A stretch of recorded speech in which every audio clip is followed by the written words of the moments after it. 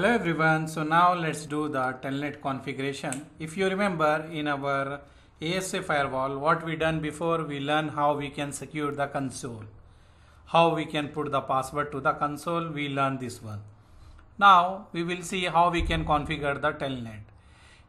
Because if you remember, in the real scenario, we will take the console cable, we will connect the console cable to the ASA Firewall and we will do the configuration. We need to go to the server room and we need to do the configuration. But if you have if you need to change anything, every time you need to go to the server room, and this one is difficult because you need to take the permission from the manager and you need to get the approval, and there is a security gate, you need to pass that one, you need to put your fingerprint to open the door access. So many issues you have. Every time you cannot go easily to the server room. So what we will do, we will configure here the telnet. So by sitting in your desk, you can access easily the firewall. Okay, so no need to go each and every time in the cool environment. You have AC running here. This the room of the server room will be very cool. So to avoid each and everything, what we will do, we will configure the telnet so we can access our ASA by sitting in our office. No need to go to the server room. Okay, so let's see how we can configure the telnet. If you see, this is a ASA firewall. Already we configured the IP address and we have the IP address. Now we are going to learn how we can configure the telnet in the ASA firewall. So first thing, we will go in the global configuration mode, and then what we will do, we will write telnet. Okay, and then we need to write the network ID. If you want to allow complete this subnet, imagine you want to allow complete subnet, we can allow complete subnet, or you want to allow all subnet whatever is coming, we can do that one also, or only you want to allow particular this IP, we can do that way also. Okay, so first I will show we will assign only particular one IP. So first of all we will write telnet and then we will write 192.168.1.1. Okay, this is a 1.1. This device I am allowing. So 1.1, then give space, then write 255.255.255.255. What is the meaning of this one? If you see here, check this one, check this portion, check this portion, check this portion. If everything is matched, then only allow. That's why I put 255 all the time. And then this is allowing from inside or outside. If you remember, before we told this is our LAN side, this is our WAN side, and we told this is a inside and this is a outside. Okay, so this one is outside. Now we are going to allow inside. So I will type here inside.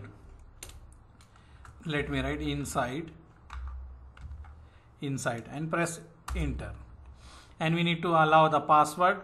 So I will write PASS WD. Remember, this is a spelling. If you need to put the password for the telnet, PASS WD, not the PASS WRD. Okay, for telnet PASS WD, and give password. Example, I will give admin. Okay, so with this way I configure the telnet for only one IP, this IP only. Let's go, and this is the R1. Let me check what do we have the IP or we need to assign to the interface. Okay, here I don't have the IP. Let me assign. Okay, let me go to the global configuration mode. I will go to the interface, fast Ethernet 0x0. I will write IP address 192.168.1.1, 255.255.255.0, and I will write no shut. Okay, I configure the IP. Let me show IP interface brief.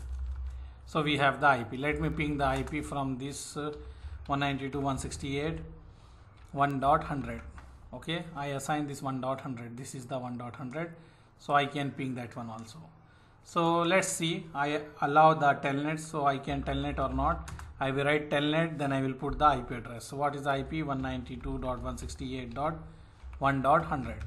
This is the IP of the firewall. If you see, when I put telnet, I am doing in the R1. I am here standing in the R1. I am telneting this IP, this interface IP 192.168.1.100. So it is asking me the password. Okay, it is asking me the password. Password I keep admin. I will write admin. Then I can access the ASA firewall. Enable password I keep admin. So I am here. I can write show interface IP brief just to check the interface status. Okay, so what I done, I am able to access the telnet. I am able to access the FortiGate. I am able to access the ASA firewall by using the telnet. Okay, let's see. This is another IP I can access or not. Let me open this one. This is the Windows XP machine. Okay, you can use anything. I am having the Windows XP currently, so I am using that one. Let me check. Do I have IP here, or I need to assign the IP?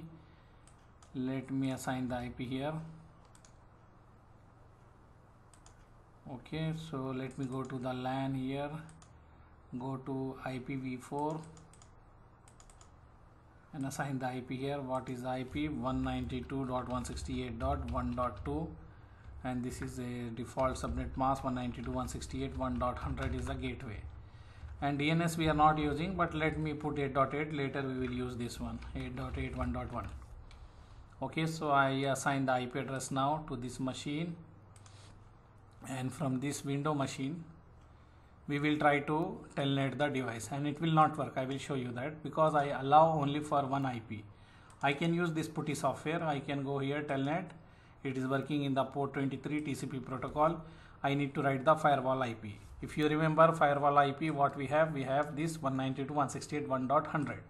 okay, so let me write 192.168.1.100 and let me press OK. But I cannot access because I did not allow. I allow only one IP. That's why I am unable to access. So what I will do, I will go to the ASA firewall now.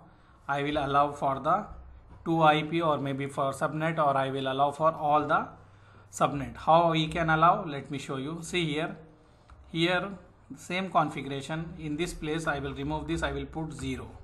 Okay, and here also I will put 0. So with this one I will allow for this subnet 192.168.1.0. this complete subnet I am allowing now.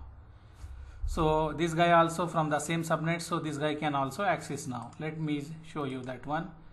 Let me create the new session, telnet, and then I will write here 192.168.1.100. this is a firewall IP, and now if you see I can access.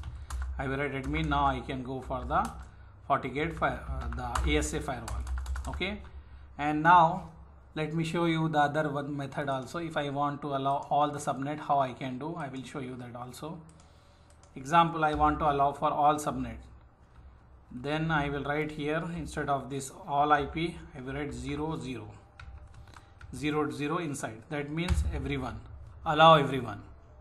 Okay, allow everyone from the inside, because we are writing inside, so it is allowing from the inside.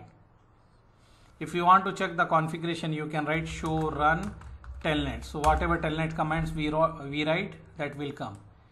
This all. Telnet timeout is 5. By default this is a timer, so we will not do anything.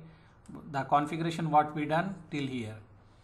First we told only for this IP, then we told for complete subnet, then we told any subnet that will allow. So this is IP address, this is a subnet mask, this is the inside. Okay, so what we learn here, how we can configure the telnet. Let's do for outside also. By default, even if you configure, it will not allow for outside. Okay, which interface is outside? If you want, I will write here show IP. If you check by writing this one, show IP, this Ethernet 0 is outside. If you see, this is a Ethernet 0 is outside. Ethernet 1 is inside. This is a Ethernet 1 and inside. This is a inside. Okay, so what I will do, I will configure the telnet now in the ASA firewall for outside. So same command I can use. I can use this one, telnet 00, because I want to allow for all subnet from the outside. I will write here outside. I will press enter. Okay, now outside I have one router R2. This is R2. So let me check here. Let me do the configuration. In this router I think we don't have any configuration. I will write do show IP interface brief. No, I don't have any IP. So first I will assign the IP fast Ethernet 0/0. This is the fast Ethernet 0/0. IP address 192.168.2.1 255.255.255.0. Then I will write no shut. Okay, I will save the configuration. Now I will telnet. What I will do, I will telnet this firewall IP, this 192.168.2.100. Let's see it will work or not. It will not work, but anyhow let's see 192.168.2.100. okay, because Telnet is not secure. If you remember, Telnet protocol is not secure. If you are getting here, this duplex error is coming because switch is full duplex, router is half duplex, that's why it is coming, no issue. I can remove that error. But now if you see here, it is not working. It is trying, but it is not working. Telnet is not working. So for we need to remember, ASA firewall is not allowing anyone to do the Telnet from the outside. Okay, it is disabled because Telnet is not secure. First of all, let me go to this interface, fast Ethernet 0x0. I will write here duplex full, so we will not have that error. Okay, now let me do Telnet. If you see, this is a Telnet command. I will write again. It will not work because I am trying to access the ASA firewall from outside, and Telnet is not secure, and ASA firewall is not going to allow Telnet from the DMZ and also from the outside. So this one we need to remember. We are going to use the Telnet from inside only. Okay, if you see, it is not working. Okay, so what I done here, I configure the Telnet from inside, outside, everywhere I configure. Let me show you what I configure. I will write show run Telnet. This is a Telnet configuration. Okay, this one I done for outside, and outside we configure, but it is not working because ASA is not going to allow anyone to Telnet from the outside. And this one I configure inside particular one IP. We can use this method if you want to do, or if you want to allow complete subnet, we can use this method. And if you want to allow complete subnet, not only the 1.1 subnet, 192.168.1.0 subnet, you want to allow 2.0, 3.0, we can use this one also. Okay, so this way we can configure the Telnet in the ASA firewall. So remaining stuff we will see in our next class. We are going to learn other stuff what we can do in the ASA. Okay.